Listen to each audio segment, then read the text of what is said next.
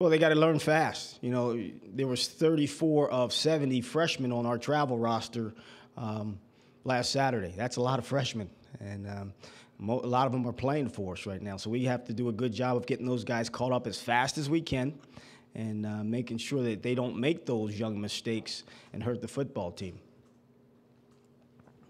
After going through the tape, what did you think about the way that Danny performed? What could he do better other than kind of breaking things down for him and simplifying it to those 4 or 5 things like you said before?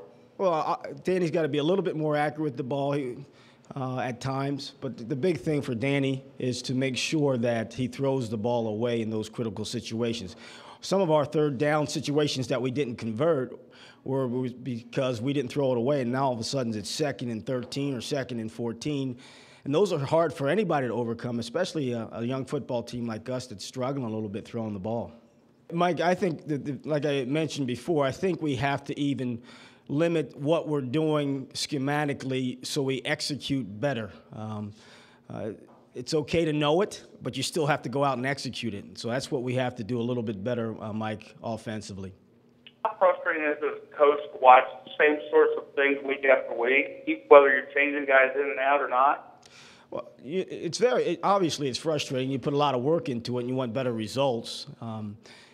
So it is frustrating. Some of those things are frustrating, but you know where you are as a program. You're working through those things, and the whole goal as a program is you've got to continually try to get better at little things, and there's a lot of things that you got to get better at, and that's part of it. That's part of the growing process, and our staff is working tirelessly to get those things fixed, and that's what they'll do.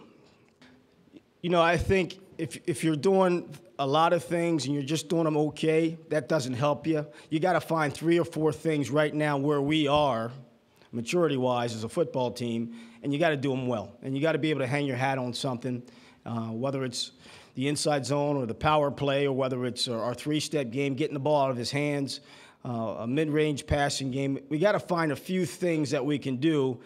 Also, when you also obviously got to scheme teams. So you got to find that balance to be able to do both. I know one of the emphasis is you want to get the running game going. 2, what can you do to get the running game going? And then how do you do that against facing maybe the nation's best run defense? That's a great question. You're right. Our running game needs to get ramped up a little bit. It's funny. You watch the tape, and they're getting hats on hats. Our guys are blocking guys, but the lanes are so small. So we talked about doing some things with our splits and trying to create some bigger lanes. The guys are assignment sound, and you always wonder, is the guy's missing a guy or cutting a guy loose? But that was not the case after watching the film. We need to create bigger running lanes, and we'll do a couple of things to help our running lanes. In terms of the best defense in the country, they're good. Their front, they're very structurally sound with 9 guys in the front. And those safeties are downhill. They're playing at 8 yards, and they're screaming downhill on the snap of the ball. So we're going to have to do a good job of neutralizing those safeties, as well as being able to push the ball on the outside.